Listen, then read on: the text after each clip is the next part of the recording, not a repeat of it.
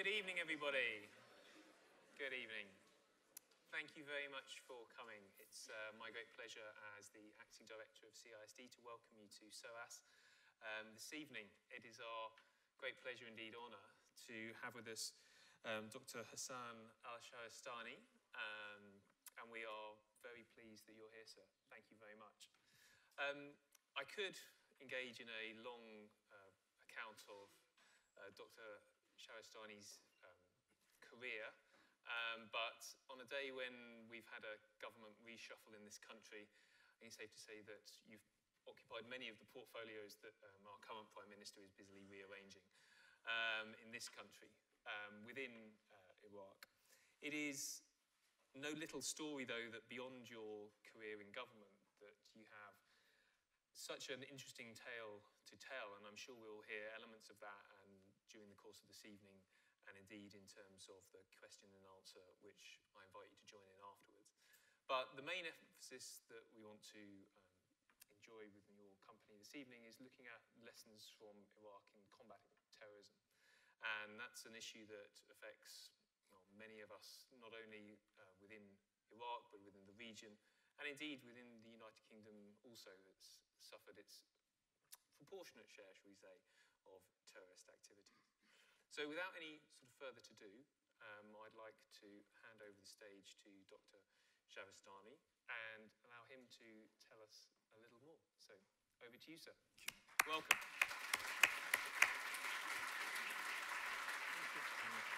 Thank you. Thank you.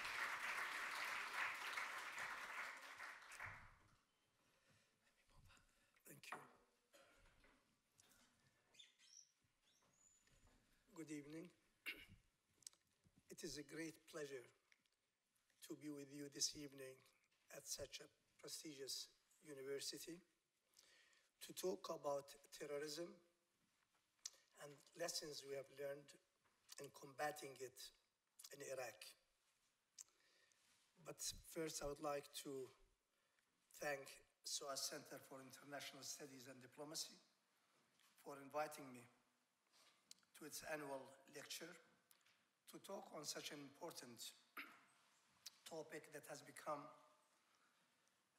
the most pressing issue of concern to the safety and security of our societies in the 21st century. I will discuss our struggle in Iraq against terrorists who overrun large parts of the country and committed outrageous atrocities against the people. I also find it necessary to cover the ideological background that has led so many young people in the Muslim world and among Muslim communities in the rest of the world to be attracted to such terrorist groups, and our collective responsibility to combat terrorism and extremism ideologies that pose threat to our humanity at large and our common human values and heritage. I'll use the word Daesh to refer to the entity that calls itself the Islamic State in Iraq and Levant, which is more commonly known as ISIS or ISIL, because calling it Islamic makes us unintentionally fall in the trap that the organization endeavors to divide the world into Muslims and non-Muslims, entrenched against each other. For years, Daesh overran significant, 4 years ago, Daesh overran significant territories in northeastern Syria and northwestern Iraq, totaling about 100,000 kilometers squared. They managed to recruit tens of thousands of foreign fighters from as many as 110 countries around the world, And Daesh spokesperson Abu Muhammad al-Adnani at the time declared that their caliphate would, quote, remain and expand throughout the Middle East and into Europe. Over time, Daesh and its allied terrorist groups expanded to areas in Afghanistan, Libya, Nigeria, Somalia, Yemen, the Sahara region, and Southeast Asia. The organization has also sleeping cells in more than 50 countries in the world. It is a potent danger to many societies, and in the last 3 years alone, Daesh, Al-Qaeda, and affiliated groups carried out 45,000 attacks in 25 countries, killing about 117,000 people, 30% of whom were Iraqis, and 16% were Afghanis. When Iraq started its campaign to free the country from Daesh 2 years ago, the terrorist group commanded about 15,000 foreign fighters in Iraq from many countries and almost 20,000 locals. Over the radios, terrorists were speaking Russian, French, English, Dutch, Pashto, and Arabic with non-Iraqi dialects. All Iraqi areas that were overrun by Daesh has been liberated now, including major cities of Mosul, Ramadi, Tikrit, Fallujah, Tal Afar, Hawija, and Al-Qaim at the Syrian borders, with a total population of more than 6 million people. Since liberation of these areas, 2.8 million people who fled Daesh have returned to their homes. But there are still nearly 3 million people who are internally displaced. In this campaign, Iraqi armed forces, including the Popular Mobilization, Peshmerga, and tribal volunteers, managed so far to eliminate about 29,000 terrorists. Almost half of them were killed in the Mosul city. These forces have fought one of the most difficult and intense urban battles since the World War II. Protection of the civilian population was top priority for the Iraqi forces, often at great risks to themselves. And this was the reason why the battle for Mosul, for example, almost took 7 months. Where combating forces failed to strictly observe the engagement rules, the Iraqi government announced that it would investigate all allegations. Nevertheless, there have been incidents when local residents whose family members have been executed by Daesh took revenge actions against the terrorist families. This is in contrast to what was propagated to the population, that they will face sectarian killings.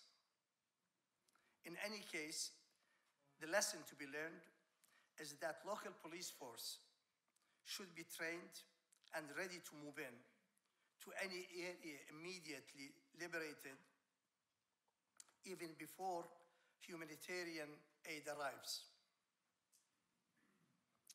To Iraqis, the human cost so far has been about 34,000 civilians just talking about the Battle of Daesh because Iraq has lost more people during the insurgencies earlier.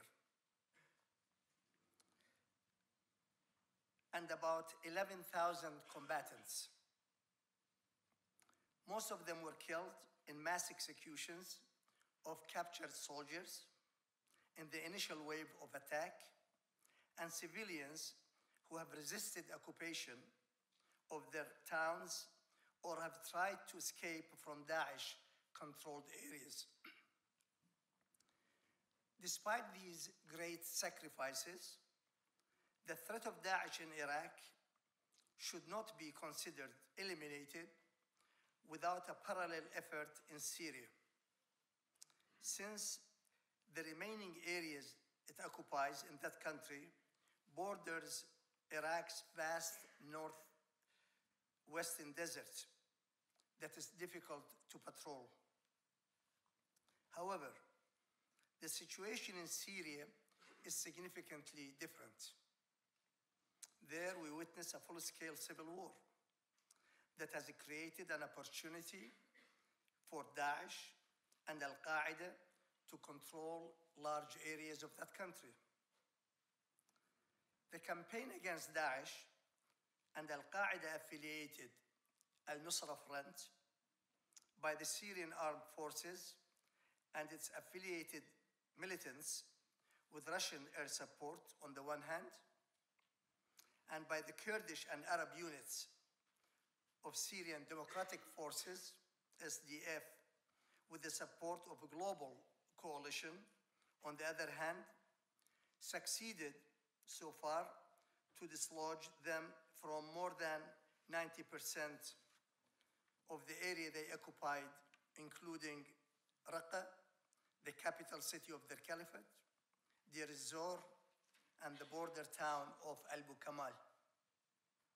However, although the end of Daesh in Syria is practically in hand, another terrorist organization, Al-Nusra Front, with similar extremist ideology,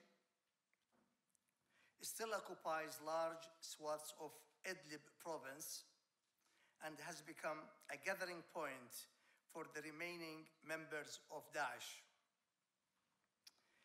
The de-escalation of confrontation between the regime forces and the opposition through ceasefire or other arrangements is necessary to focus all efforts on defeating these terrorist groups in Syria. Fortunately, this goal is now prioritized by all actors in Syria and their international backers. However, the Syrian crisis would not be resolved without a political settlement between the regime and its political opponents. The longer it takes for the parties to the conflict to sit together under UN auspices in Geneva, in Sochi, or elsewhere to reach peaceful solution to their political differences, the more blood would be shed to reach the same result. It is also encouraging that all parties to the conflict in Syria agree on maintaining the territorial integrity of the country and the right of the Syrian people to determine their future by Syrian-led political settlement. Outside actors should encourage all parties to meet, discuss, and agree on a roadmap for peaceful settlements rather than arming them to prolong the civil war. Excuse me. I do apologize about my voice and my cough. Although the final defeat of Daesh and associated groups in the region is in sight, but we should not overlook the fact that many foreign terrorist fighters would be returning home or relocated in third countries where they would pose serious threats to those societies. The UN Under-Secretary for Counterterrorism, Vladimir Voronkov, reported to the Security Council recently that, quote, there are at least 5,600 fighters from 33 countries who have returned home. Many returnees are very well trained and equipped to carry out attacks in their own countries. Others hope to radicalize and recruit new followers to their cause, unquote. From Europe alone, there were about 5,000 terrorists who have gone to fight in the Middle East, including around 800 from the UK. It is estimated that around 30% have returned home. Among those returning, there are about 400 who came back to the UK. Many foreign terrorists have also been captured in Iraq, plus about 1,500 wives and children of these terrorists.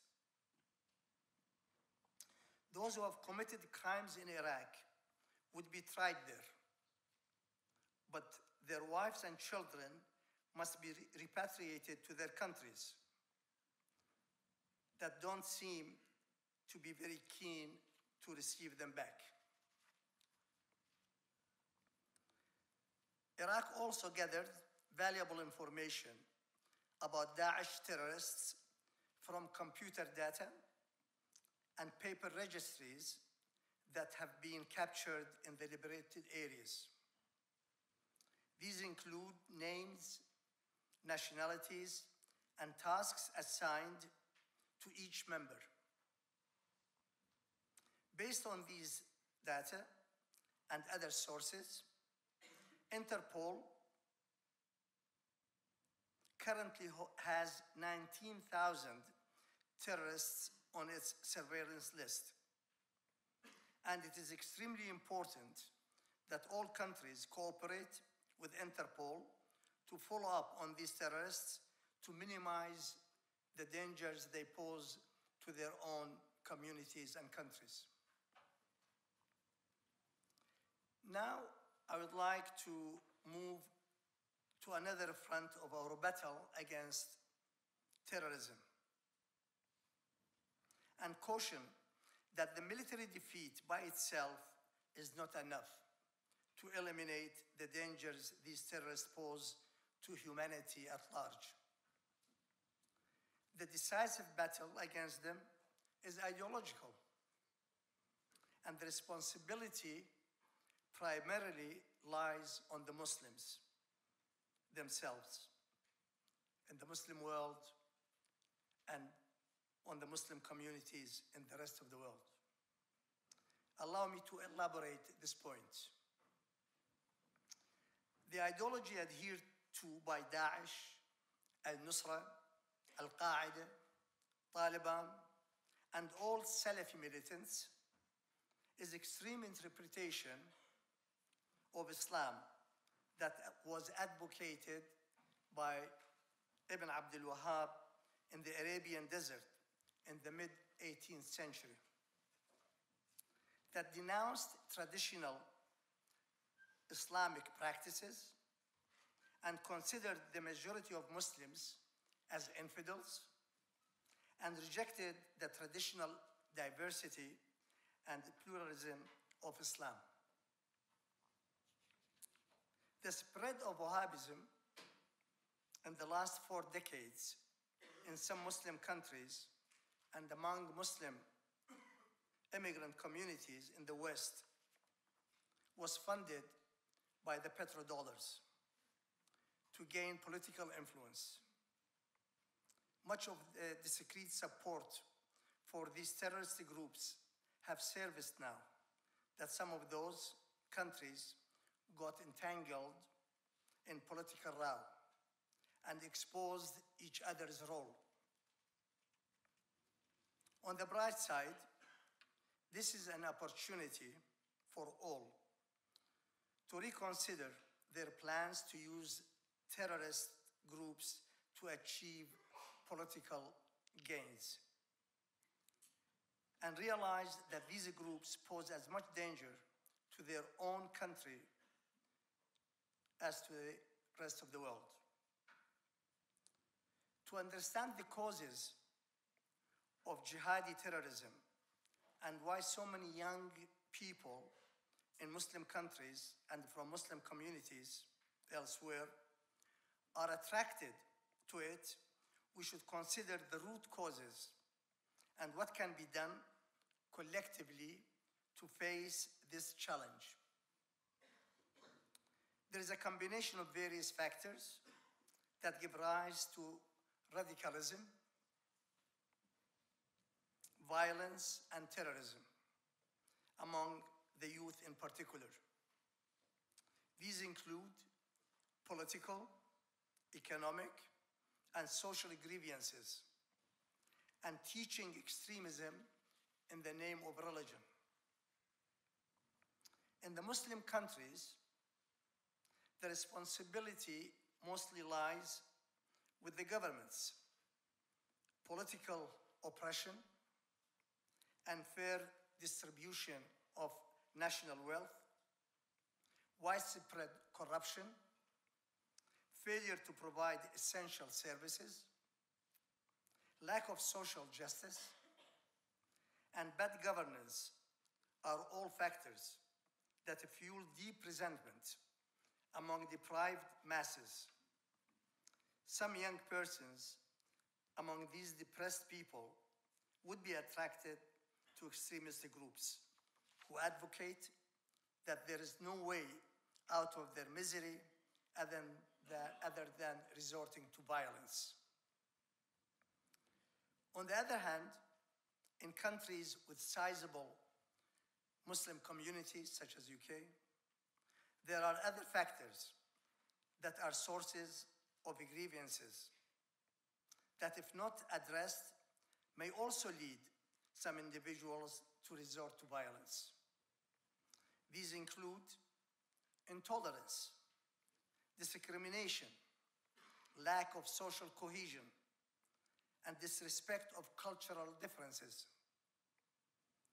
Absence of effective platforms for these resentments to be expressed and the grievances to be addressed leads to a buildup of a feeling of injustice, and such communities become fertile grounds for recruitment of terrorists. It is also a historical fact that Muslims have been victims of atrocities by others. The decades-long suffering of the Palestinians and the genocide of the Rohingya are daily reminders to many young Muslims, Muslim men, that the world does not care about their suffering unless they take up arms to defend themselves. One should also not overlook the historical, ethnic, and sectarian divisions among the Muslim nations in many countries. These differences have recently been stirred up for political expediency, and sectarian division have been cultivated by some actors in the Middle East to redirect attention from their own political and social problems. Having discussed the threat terrorism presents to humanity and its root causes, let us ponder what our joint responsibility to face this challenge is. The world should realize that Daesh and its comrades of all shades of Salafi militants are a real threat to all, not just brutal terrorist groups in some part of the world. No country should wait until one of its cities is attacked or its citizens are murdered to comprehend the seriousness of this threat. It is not sufficient to draw local or even national plans to deal with them. These terrorist groups should be fought at the global, regional, national, and local levels, not only in Iraq and Syria, or in Libya or Afghanistan, but in all the 101 countries where new jihadis are recruited today. Muslims themselves should be at the forefront in combating militants that terrorize the world in the name of their religion. The responsibility to drain the recruitment grounds lies primarily with the Muslims themselves. Muslim scholars are called upon to rethink, reform, and reinterpret certain classical and medieval texts about jihad. For that purpose, the scholars and Muslims in general must irrevocably condemn any act of terrorism under any banner, and for any cause. Patriotic struggle for just causes does not require terrorist acts against innocent people.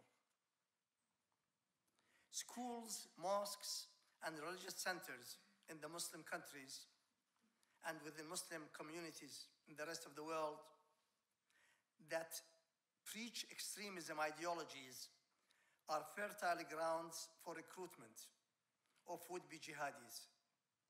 These should be carefully monitored and held accountable for breeding terrorists that threaten security of their society and the world at large. Freedom of belief should not be allowed to be used as a pretext for advocating extremism that lead to terrorism. More attention should be paid to address the causes that attract young people to such terrorist groups.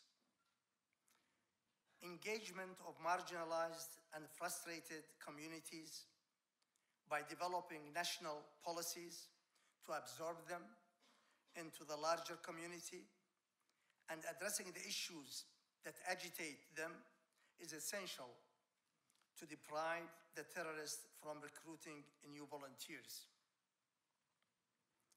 In Iraq, a hard lesson has been learned that without the full participation of all the ethnic and religious communities in the political system and addressing the grievances of these communities, whether these grievances are factual or perceived, is cornerstone to a national reconciliation program that allows all citizens to feel free, protected, and equal.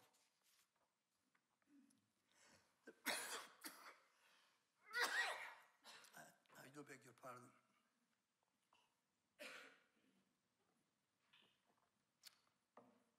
Civil wars in Syria, Libya, and Yemen are attraction grounds for terrorists.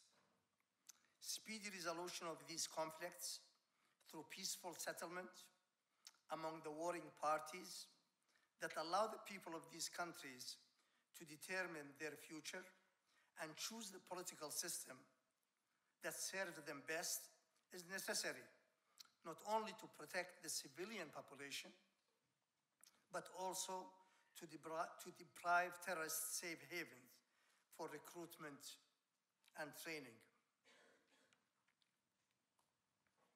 A more urgent need that the international community should pay attention to is the paramount importance of rebuilding the liberated areas when terrorists are cleared and helping the traumatized population in these areas.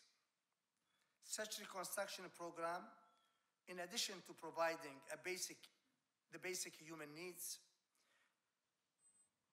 would encourage people to return to their homes and rebuild their lives, would also create jobs for the unemployed youth who otherwise could be attracted to such terrorist groups out of desperation. The cost of reconstruction and rehabilitation of victim communities are enormous. Only in Iraq, the material destruction inflicted by Daesh is about $47 billion, according to the Ministry of Planning Field Survey recently. Excluding the damage to the archaeological sites, that is priceless. In Syria, the UN Special Envoy for Syria, Staffan de Mistura, has said rebuilding Syria will cost at least $250 billion. It is encouraging that a donor conference is planned to be held next month in Kuwait to coordinate international efforts to raise funds to rebuild areas liberated from Daesh and help displaced people to return to their homes. However, the immediate and urgent need is to restore the basic water, power, medical, and educational infrastructures. The UN outlined an appeal of $1.3 billion for post-ISIS humanitarian and stabilization requirements in Iraq. This is a small cost compared to the human costs and the resources that have already been dedicated to combating terrorism. To conclude, I would like to emphasize that terrorism has become a major threat to security and order in the 21st century, and it demands a more collective response. No state on its own can deal with transnational terrorism, and without international cooperation, it is not possible for any country to protect its citizens from terrorism. Daesh has been defeated on the ground in Iraq and Syria, and would not be able to operate from geographic bases in these countries, at least. We have succeeded to dismantle its physical caliphate, but it has exported terrorism to other countries and is planning to terrorize the world. They will continue their mission in 3 ways. First, by trying to establish new bases in countries with conflicts such as Afghanistan, Libya, and Yemen. As many of those who have left Iraq and Syria headed to these countries.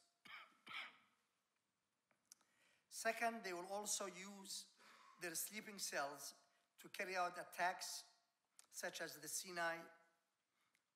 the Sinai Mosque in November last year that killed 309 worshippers.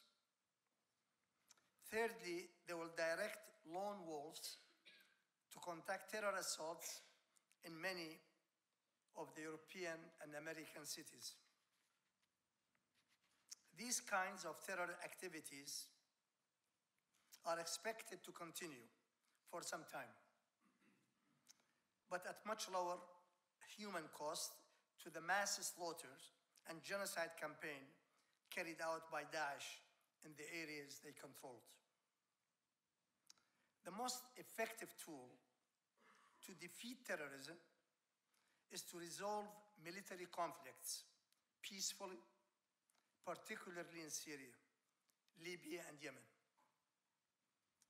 tackle poverty in the world, and work together to lift up communities that suffer from social exclusion or economic deprivation, and make the world more just and endurable for all its inhabitants. We should not win the war, but lose the peace. Thank you.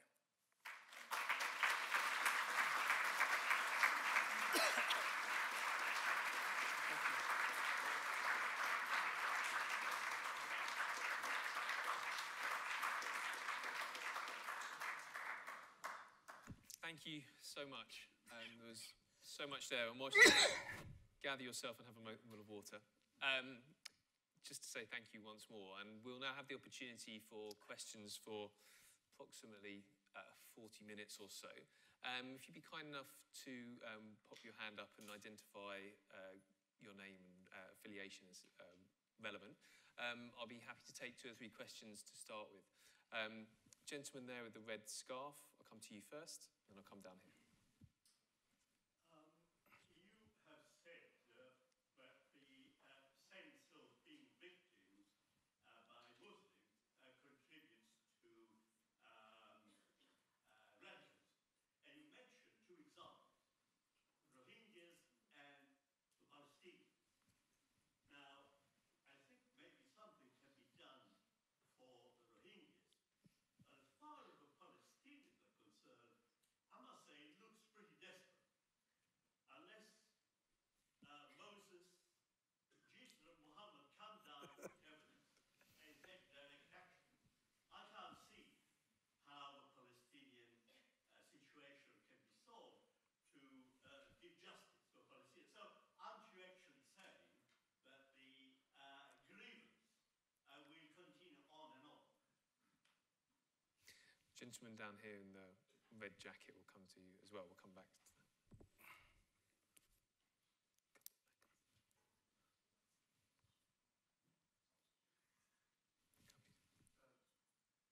Isn't the birth of Al-Qaeda and Daesh just a result of the victory that came up from the Cold War, when the Mujahideen were given legitimacy by the Americans and the intelligence agencies out of Pakistan, and they grew from the result of the civil war that came out against from the loss of the Northern Alliance? Isn't that where the problem lies? Isn't just bringing the Palestinians and the Rohingyas, I mean, they come from 2 completely different historical contexts. What do you make of that? Yeah. Those 2? Come to a group of questions at the back. I don't think we'll have time this evening to go into much detail about the Palestinian differences and how it can be resolved, although I do have some ideas. I'm not claiming that they are acceptable to Netanyahu or to Trump, perhaps, but I don't believe any human conflict is beyond resolution. Humans have been endowed with the capacity to be able to cope, deal, and find solutions to their problems. But the least that can be done, if we cannot resolve the Palestinian question, is to raise our voices in protest of gross human rights violations, attacks on civilians in the Gaza, and make sure that the minimum standard of acceptable human living standard is made available to them. Otherwise, when people, young Muslims throughout the world, are exposed to these nightly television coverage of how the children are being attacked, how this young girl in Palestine has been treated in the courts and so on, you cannot help but expect that young people are going to be attracted to terrorist groups. I'm not saying all Muslims, obviously, The overwhelming majority of them wouldn't. But some young people, out of desperation, will feel that there is no other way in this world but to stand up and take up arms and to defend their oppressed brothers and sisters. This is a fact. This has been a very strong recruiting point for Daesh and similar groups throughout the Muslim world.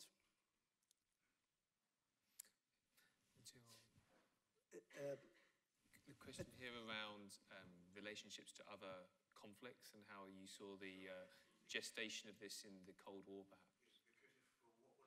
Yeah, you are absolutely right that the Mujahideen were basically created, helped, supported, trained, financed, and encouraged by the West and the Gulf countries in Afghanistan to fight the Soviet Union at the time. And the experiment has been very successful. They have proved very potent force that can even challenge the Soviet army in Afghanistan at the time. And they did not realize at the time, if I want to give them the benefit of doubt, that cultivating terrorism can backfire in their own societies and elsewhere. I will even go beyond that and say that some countries, without naming any in public because I could be sued by them, they thought that that experiment can be repeated in Syria, bringing them there, training them, and arming them, can bring down regimes, changes to their like. And it was later on in the Syrian war, when it expanded into Iraq and Daesh and the rest of it, that they did realize that how dangerous that game can be to their own societies. And I think now, most those who have supported in one way or another, none of them would say it publicly that they did support actually, but we do have a lot of data gathered in Iraq by capturing these people, how they were supported, where they were trained, how they were equipped, and so on. And they do realize that this was not necessarily the best thing to do to propagate their political agenda in these countries. I believe now almost all have come to the conclusion that terrorism is no way to propagate your political agenda, and we have to work all together to eliminate it. Now, as I try to discuss, militarily that can be done. We have proved it in Iraq that it can be done even by the Iraqis themselves, because despite of all this international propaganda and so on, there was a very limited role for the international coalition in helping the Iraqis. Not a single soldier on the ground fought along with the Iraqis to defeat Daesh. But militarily they can be defeated, but the ideological war is a very serious war. And those countries, particularly the Gulf countries, who have been propagating this kind of extremist ideologies for various reasons at various times, have come to the conclusion that this has to be rectified. They have to deal with it now before it is really as much danger to their own societies and countries as it was to Iraqis and Syrians. Thank you. We have a significant cluster around here.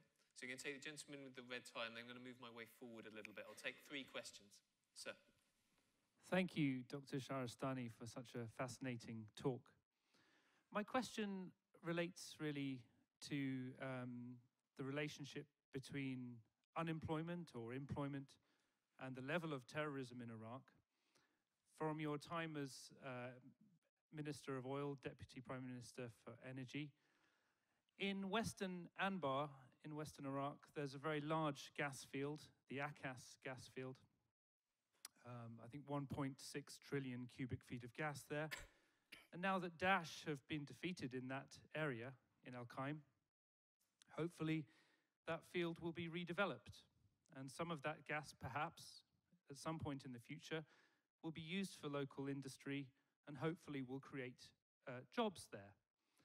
Now, I don't want to say that terrorism in Iraq is related to unemployment, because I think it's very complicated. I agree with you that it's more complicated than that. But do you think that provinces like Anbar can have more control or should have more control over their energy matters? Or do you think that these provinces, these governorates, should be confident that the Ministry of Oil, the Ministry of Finance can handle these matters and then transfer the revenues back to the provinces? Thank you. Well, thank you for, sorry. No. Yeah, thank you for that question. I think you have touched on a very sensitive nerve, very important issue. Yes, the province of Anbar has very large gas deposits. As a matter of fact, it has a very large phosphate deposits also, one of the largest in the world.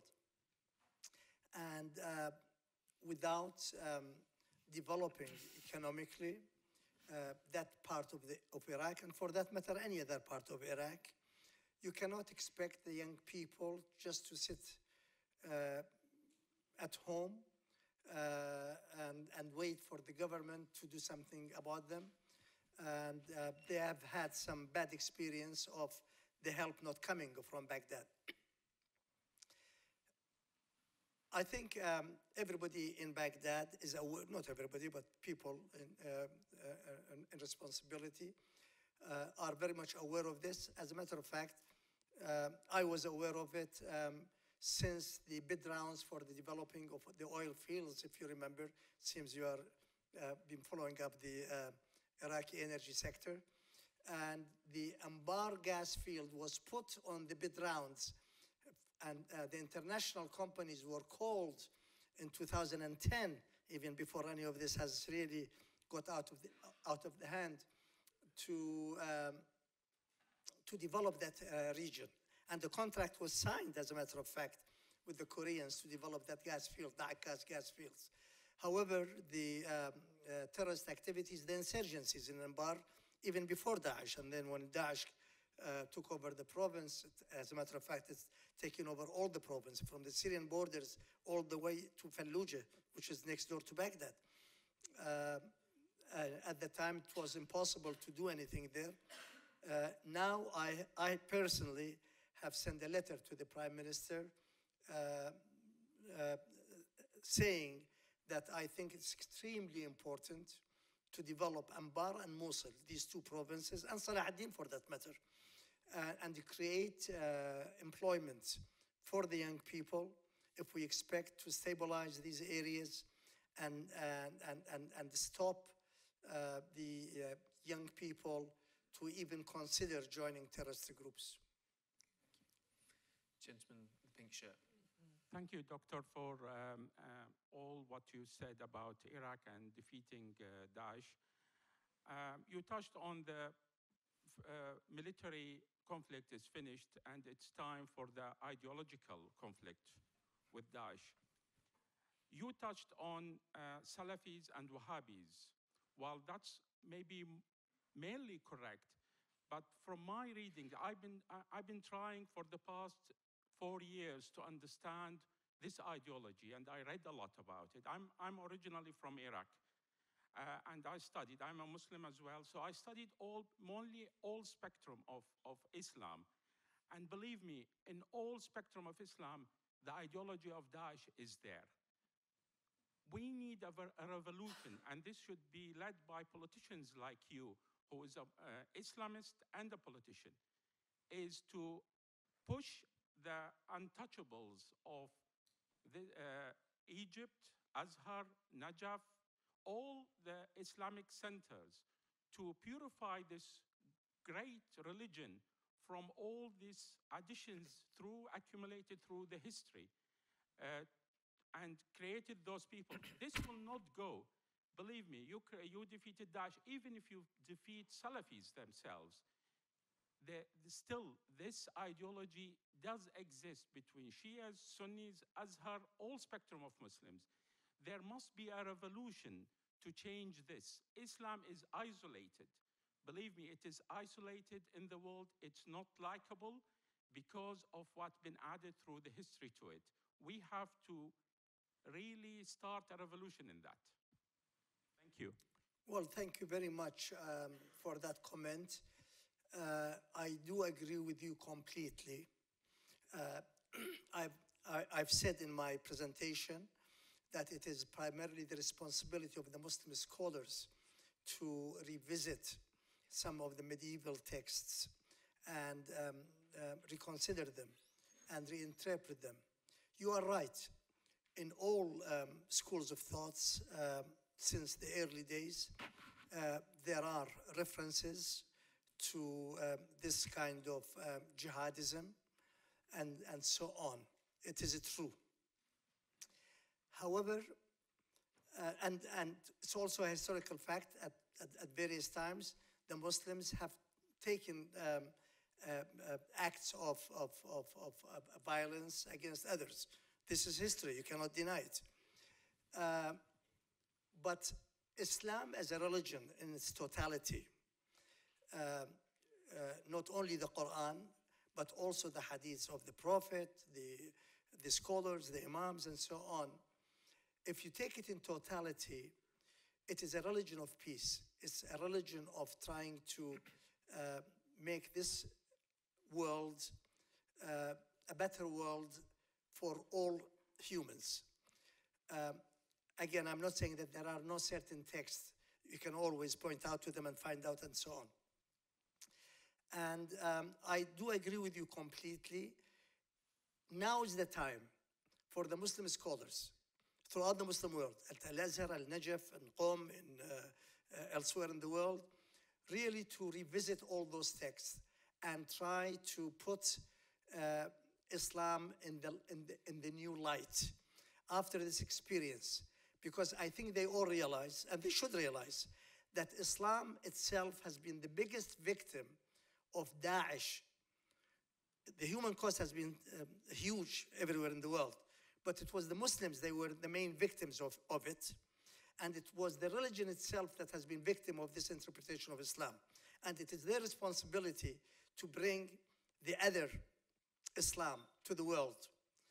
And I cannot blame really the non-Muslims if they misunderstand Islam and you said it's not likable.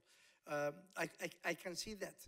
And it is really the responsibility of the Muslims themselves to not only dissociate themselves, but to reject these ideologies, these extremist ideologies, as a possible interpretation of their religion. This should be, completely put to history and not be referred to at all, or interpreted in a different way than the way it has been used by Daesh or the Salafist militants or the Wahhabis in the past. The gentleman with the red scarf, then I'm going to come to the lady down here, and then we'll go back to that gentleman there. Thank you. I'm really impressed by your talk.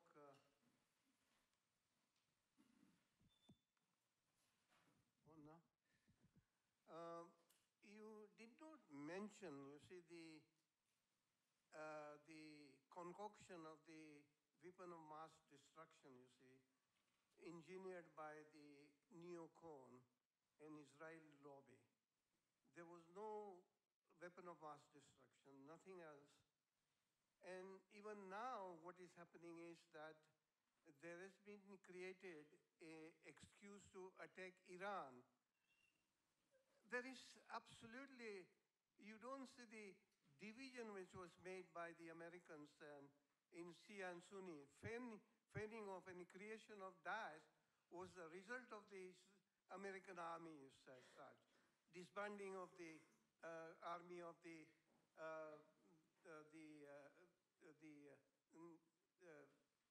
army of the Israel, this army. So I can't believe that now they are creating an issue about the Iran and you see creating a caucus belly to attack. What do you say about that? No, I mean, I would agree with what you have said, but I personally would not put all the blame for helping to create or supporting or encouraging Daesh or any other extremist group on the American policymakers alone or on Western intelligence services alone. It would not be right from my point of view for the Muslims to dissociate themselves from accepting responsibility. What we have just discussed earlier, there are some medieval texts that have been taught at mosques in various countries. That must be stopped. So there was no sectarian division between Shia and Sunni before that. So they were intermarrying as such, and there was remarkable, you see, amity between the two. The invasion of Iraq was American responsibility, and the creation of division was the Israeli lobby. True, but if you have lived in Iraq under Saddam, you would have realized how deep the Shia communities who happen to be more than 50% of the country were oppressed and feeling that they could not really trust their own family members. I remember when I first, by the way, I should have acknowledged, Dr. John Foreign is a British doctor who went with me to Iraq on the 7th of April 2003, even 2 days before the fall of the regime in Baghdad, on a humanitarian mission. And I thank him for coming tonight. I've not seen him for years now. At that time, we just went to Iraq after many, many years. I spent 11 years in prison, and then I was 10 years outside in exile as a refugee and so on. So I really wanted to understand the Iraqi people and what changes have happened to the community. And I still remember, I'll be discussing this tomorrow with a group of your students, as a matter of fact, because they wanted to learn my own personal experience living under Saddam, living after Saddam, and what's going on. And I still remember during some of those visits, when I found people, and John remembers, they didn't have drinking water. The water was stinking in Basra. They couldn't drink it. There was no drinking water and everything else, but yet people were accepting all this hardship. And he said, and I remember one family, I told them, but why with all this poverty that you live in? He says, at least we can sleep at night, because under Saddam, any knock on my door, on my neighbor's door, we thought that our young men are going to go and we'll never see them again. At least now I can sleep and not be scared of any knock on the door. So under Saddam, there was a real feeling of oppression for the Shia community. This has come up after the fall. This has not been created by the Americans. Yes, the Americans can be blamed for some of the faults. I'm not saying they shouldn't. But this has been hidden there. Let's go, Syria. Can you really blame the Syrian people, the majority of them who are Sunnis, who have not really been able to be free under an Alawite regime? Yes, it is. Mistreating Christians or others. Not exactly. So this is, yeah. So this is a natural feeling. Now, if others come, like the Americans in Iraq or many other countries, the Americans and the West and the Gulf countries in Syria, if they come and they cultivate these deep-rooted feelings of the people, it will come up. Sir, sir, I have other questions for me. Lady here for me.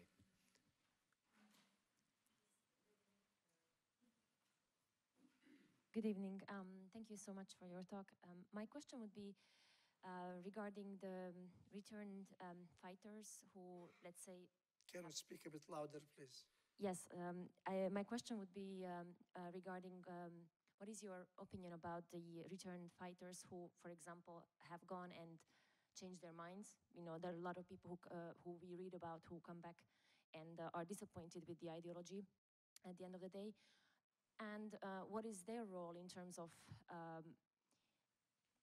de-radicalizing those that come back? Or how could, you know, society, not just the West, I think even in the Muslim, you know, countries that have contributed, unfortunately, in a large part also to the fighters, you know, what is their role in terms of, you know, reintegrating these people into the society in a positive matter? Did you catch that? I think there's a question. I couldn't hear it well. A question around, and forgive me if I paraphrase, the reintegration of returning fighters, particularly those whose attitudes have changed by their exposure to the experience of being within Daesh or Islamic State environments. The terrorists that have gone to the Middle East. Yeah, and then sort of effectively come back even within to Muslim state. And you said their attitudes have changed. Where has it changed? In the Middle East or after coming back? Well, is that within their exposure to the Islamic State?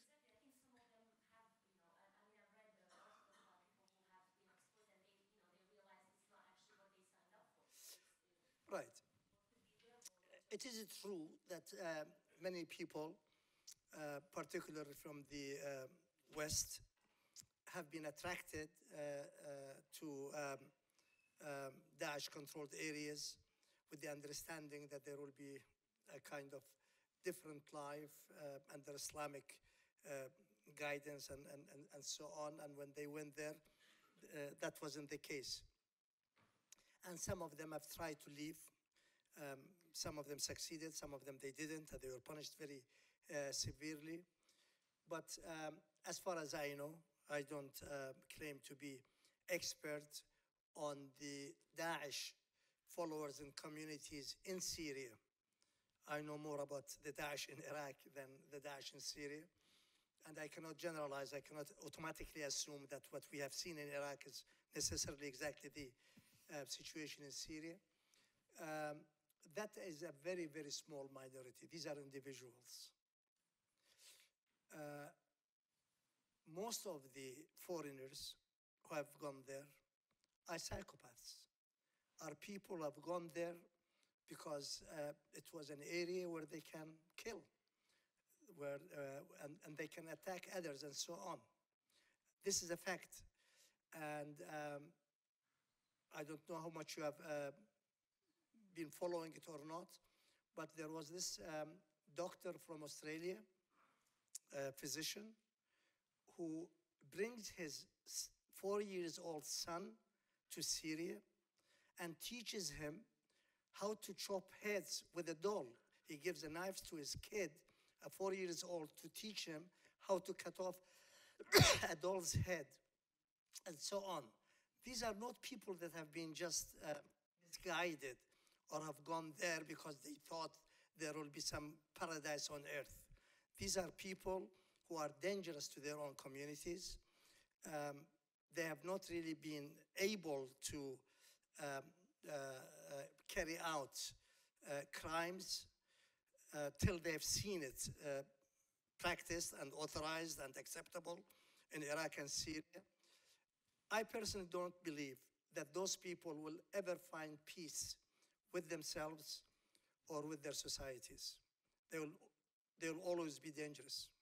Okay, I'm going to take 2 questions at a time. So I'm going to take the gentleman here and the gentleman there. I'm not saying that we should keep them in Iraq, but I'm just warning the rest of the world that be careful. And then I'm going to come to the lady here and the gentleman there. Sir. Thank you very much for your talk. It's a comment and a question. You said fighting Daesh in Syria has been led by the Syrian army with the support of Russia on one hand and this the Syrian Democratic Forces or the Kurdish forces and international coalition on the other hand. Unfortunately, it seems that you didn't mention anything about the Free Syrian Army or the opposition groups right from the beginning. I come from a town in Idlib in Syria. Yes. And Daesh came to a small town called Adana in Idlib in 2012. So that's even before anyone knew about Daesh.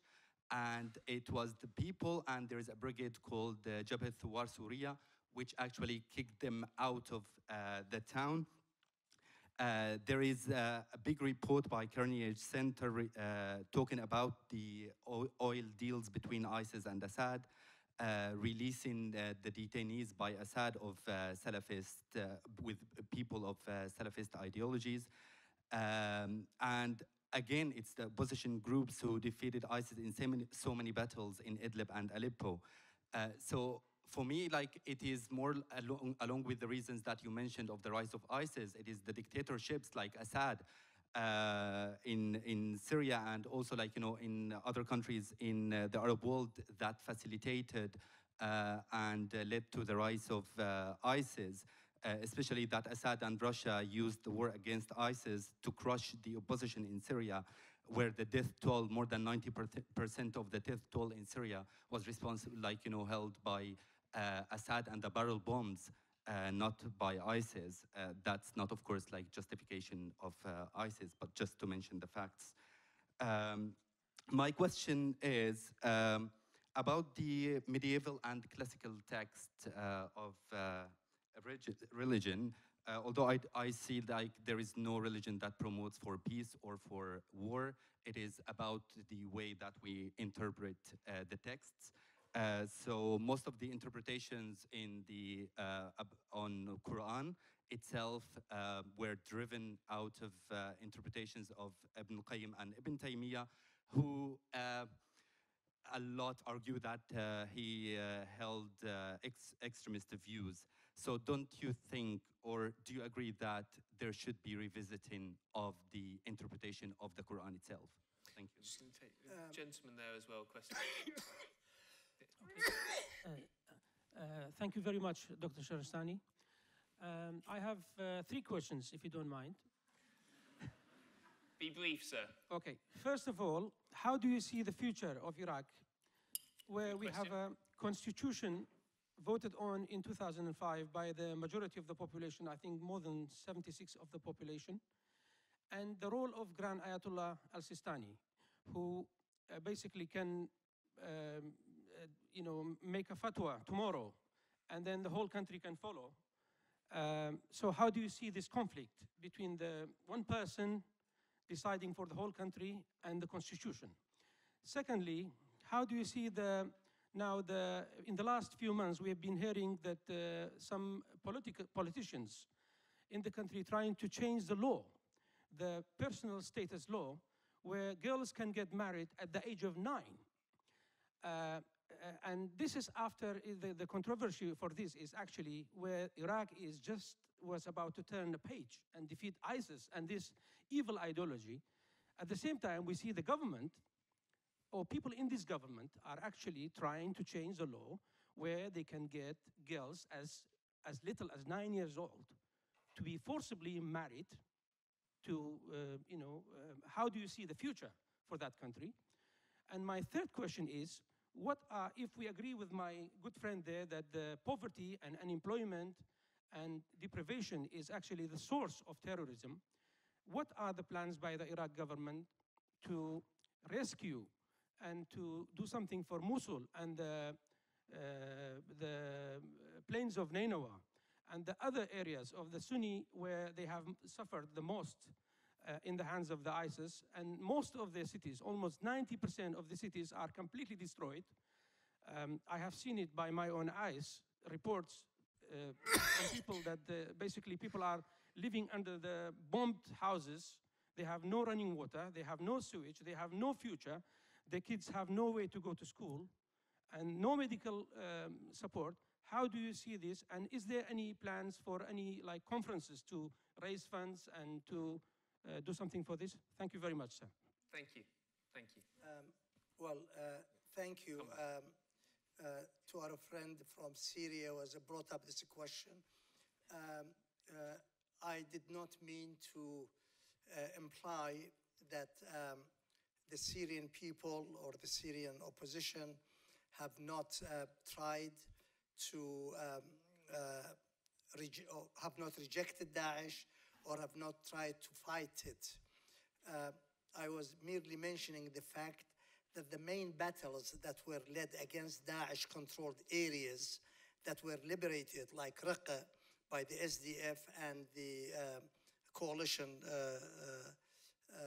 international coalition, or Deir ez-Zor, Al-Bukamal, and other areas by the Syrian army with the supporting militants that are there. I was referring to the major battles that liberated Daesh-controlled areas in Syria. But you are right that there has been contribution from Syrian groups in the opposition, and they have resisted. But let's again be practical, that nobody could really face up to Daesh and defeat it in Syria if the Syrian people alone were left to do that job through the Syrian opposition and so on. That would not have been the case without the Syrian army, the militants that have supported it, the Russian air cover, the American air cover, the Arab and Kurdish communities. Sorry? The Syrian army, the same Syrian army we're talking about, that killed more than 500,000 of the Syrian people. Yeah, one. So that's what I was referring to. As to the three questions that were raised, or the 3 points that were raised,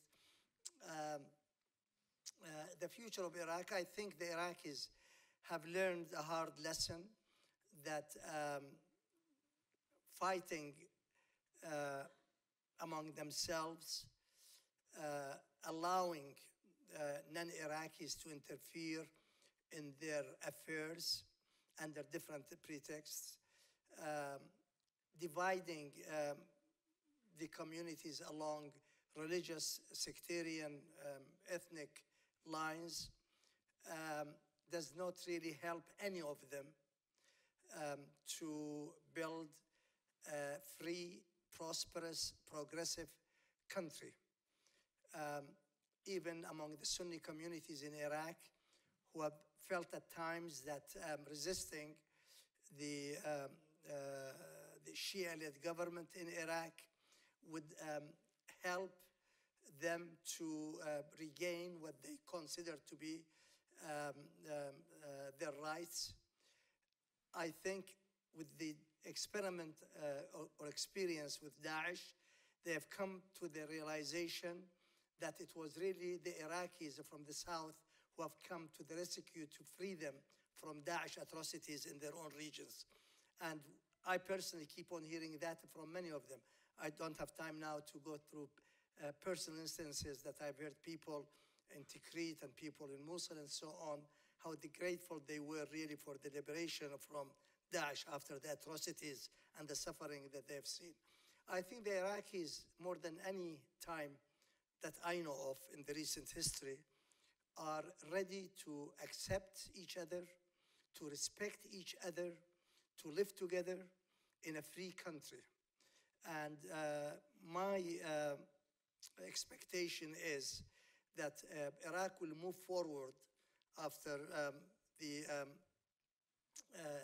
experiences of even before Daesh with other terrorist activities, to build a new Iraq that, as I said, a free, prosperous, and progressive society and country. And for that, of course, you need to rebuild the destroyed areas. And Mosul is as much destroyed as any other area. I disagree with you that 90% of Mosul has been destroyed. I've been there too. As a matter of fact, the western part of the city, which is almost half of it, is flourishing now with markets and playing grounds for kids and so on. the eastern side, I'm sorry. The western side, the old Mosul, has been totally destroyed. That's where Daesh has fought its last battle. And that's where they lost most of their men, by the way. And that part of Mosul needs a large reconstruction program. The Ministry of Planning in Iraq surveyed all the damages in that part of Mosul and in Anbar and in Salah ad-Din, and they came out with an estimate of $47 billion that is required. Iraq obviously doesn't have in its budget forecast for 2018, because of the oil prices in the world market, doesn't have the necessary funds to do that in 1 or 2 or even 3 years. That's why Iraq is calling for international help. And I think it's whoever can in any way influence their own governments and so on to really participate in reconstructing these areas. The more we could do together, really, to make sure that these areas are people to go back to their normal lives, and their young people are busy reconstructing their homes, going to universities, looking for employment rather than be attracted to these ideologies. As for Sistani as one man imposing his will on the Iraqi people, I don't think that's really the case. Sistani has been called on, not only by the Iraqis, but also by non-Iraqis, to play a role to calm the situation and get the communities to live together. And he refrains from playing that role. So it's not him really trying, seeking a role for himself. So on the contrary, his role has been extremely positive in the past. And now, I know this for a fact, the Sunnis in Iraq are more grateful to Sistanis than the other communities for the stance that he has taken in their support. As to the some members of the parliament who tried to change the civil law to allow marriage of young girls and so on, these are a few individuals who have just made some statements in the parliament. Nobody took it seriously at all. And it's a good point, because it's supposed to be a religious issue, right? And you said that Sistani is the most influential person. Sistani is the person who has never mentioned this or accepted it or called for it. So you should not really take that. Sorry? Sorry, that's not correct, sir. I cannot hear. Sorry, it's not correct. Sistani, in his book, allows the marriage at 9 years. I'm sorry? He's suggesting that Sistani allows the marriage of 9-year-old women in his book. Who is managing? The marriage of girls. Sistani claims that. Who is that? I'm saying some individuals in the parliament have raised the issue, but who have really accepted it? Who has even discussed it in the parliament? It has not even been discussed. Okay, let's move on, shall we? So time is running short, and we have a reception to get to. So I'm going to take the lady here who's waited very patiently, and the gentleman there. Then I'm coming to the 2 gentlemen at the back. Good evening. Because we are talking about terrorist group and Daesh, and Iraq announced the victory in last few months. And I think we are here, at least we can appreciate the people who made this victory in Iraq. Everybody here, and I'm so appreciate, like I see a lot of people who came and attend and have interest in this subject. I would like to tell them, in Iraq, we paid like very high price for this victory. It wasn't easy. And this price, it's most of it paid by the young men who are volunteer to fight Daesh, who called H.E Shabi, or mobilizing forces. My question to you, Doctor, we heard now it's most of the Western group and human rights later, and a lot of government and media, Western media, they try to abuse the H.E Sha'bi exactly and call them, till now, call them the sectarian abuser, and they are militias, and most of them, they are Shia militia going to kill Sunnis, which is it's absolutely not true. Really, the most of the popular mobilization forces started from the young people from the west, from the south and middle cities in Iraq, and most of them are Shia, but they joined by Sunni, Turkmen, Shabak, even Kurd, later Yazidi, to fight Daesh. And we paid thousands and thousands of this young men who sacrificed their lives to save our country and save our people. What do you think? Why the Western Europe tried to use the two faces of justice? Why dealing with these people and call them sometimes terrorists for the leaders of the H.E Sha'bi, call them terrorists or call them militias, sectarian militias? They not appreciate that one. And what the government, Iraqi... We've got other questions to get to. Yeah, Very sorry, good but point. what the Iraqi government going to do against to stop this harassment? Really, we are really so sad about it. I'm Iraqi, I lived under Saddam and I lived after Saddam, and I know what's going on in my country. Thank you. Thank you. So we take that question as well, and then we'll have the answers quickly. I just wonder, what lessons can Afghans and Americans learn from your war on Daesh and terror in Iraq, on their war on terror in Afghanistan? You said that you fought the toughest war since the Second World War against Daesh and terror in Iraq, and that's been quite tough, despite Daesh having some sort of local support in Sunni areas, but you've been able to defeat them. But whereas in Afghanistan, Daesh has no local support at all, and they only control pockets in some areas in the country, and the Americans dropped the mother of all bombs, and that's the biggest bomb since the Second World War, but they haven't been able to defeat the Daesh. What will be your advice to the Afghans and Americans? Yeah. First of all, I do sympathize with your frustration, and I hear that in Iraq all the time.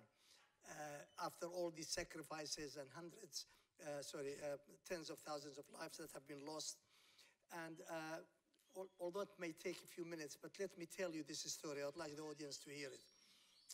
I've been a frequent visitor to the battle lines against Daesh, and taking some supplies and for the young men who were fighting there. I was too old to join them. And at one point, right at the front line, there was this young guy from H.E Sha'bi, a leader, just north of Beji, preparing for the Battle of Mosul. And he had a large number of volunteers of the Sunni young men from the Mosul area come and join his group as they were preparing to advance. And when they saw this leader of the H.E Sha'bi in the area was respecting me, they came to me and said, "Doctor, we have a problem here, and maybe you can help to solve it." This Ali, the name of the guy who was from Karbala, from my own town, that's how he knew me. He says, this Ali has a very bad habit. When he advances in a battle, he doesn't allow anybody to be ahead of him. Nobody's allowed to be in the front line before him. He has to be the first when he attacks. And we are advancing now to my own tribe in Shirgat, just south of Mosul. And I am the head of the tribe. I've come to volunteer here to free my people. And if we go to my tribe and my people see me walking behind Ali, try to liberate them, I can never join the tribe again. Please explain to him to allow me to be at the front line. He cannot advance to my area and be in the front of me. This doesn't work. This is how the H.E Sha'bi were actually cooperating with the people in Mosul to trying to reach those people and liberate them. Now, these stories are not told. We do hear in the Western media from Trump's administration all the time, accusations against them and their leaders and so on. I can hear them as much as you can hear them, but the Iraqi people do not just hear them. They really get angry, very much angry about this. But let's face it, it is the Iraqis who have to build their own countries. What the foreign media and foreign statements talk about is not going to be that influential in deciding the fate of the Iraq. If the Iraqis decide to live together in peace, in harmony, in respect, and build their country, I don't think these accusations will have any ears to listen to them in Iraq. People have seen it themselves. Sorry, the second question was what the US have learned. Well, I cannot speak for the US. We have to ask them that question. But what I can say with personal conviction, I don't think Trump administration have learned anything. Not only in the battle against Daesh, but on many other fronts for that matter. And yes, I do see your point that Daesh has no local support in Afghanistan. And it should have been much easier to help the Afghani people, not necessarily just the government, the Afghani people really to resist and not allow Daesh to grow roots in that society. Unfortunately, that is not happening, or at least to my knowledge. I'm not expert on Afghanistan. I've never been to that country. I really don't know the situation, but I follow what terrorists do in various parts of the world. And definitely the tactic that needs to be used in Afghanistan is different from what we used in Iraq. But one thing I know for sure, and this is what we have learned in Iraq, other than the Afghan people in Afghanistan, nobody is going to liberate them. Nobody is going to kick Daesh out of their country, and they should not depend on help from anybody else. That's our experience in Iraq. Gentleman at the back. Yeah, so when I look at the current insurgency in Iraq, I believe I trace it back to the Operation Iraqi Freedom, its origins there. I believe the military campaign there was very successful, including the shock and awe campaign. But what happened after that was the counterinsurgency and the nation-building phase went horribly wrong. My question to you is, if you were Bush or Dick Cheney, for that matter, how differently would you have carried out the nation-building phase of that operation? Thank you. I agree with you. Sorry, yeah, that invasion of Iraq had played a big role in the mess that was created in Iraq.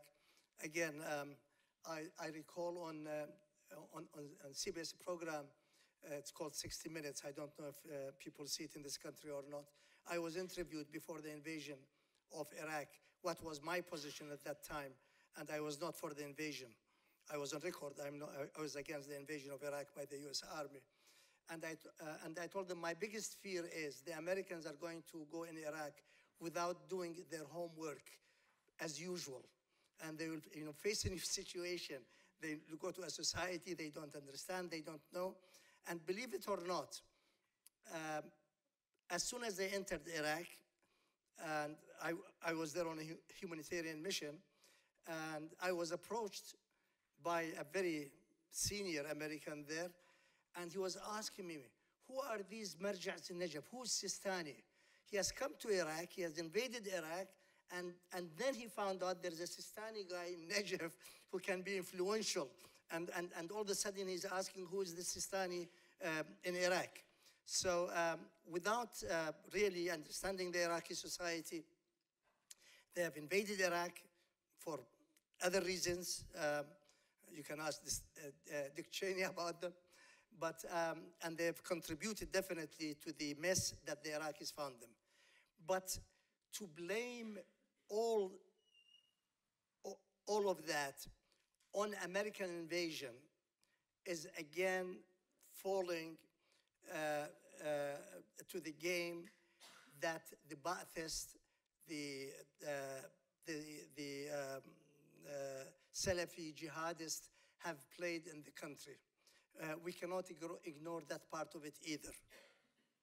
Neither can we ignore the serious mistakes that were committed by the Iraqi administration after the fall of the regime.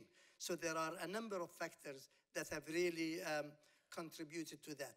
But on the bright side of it, I think Iraqis have learned very expensively, they've paid very dearly for it, but they've learned that they have to leave that all behind.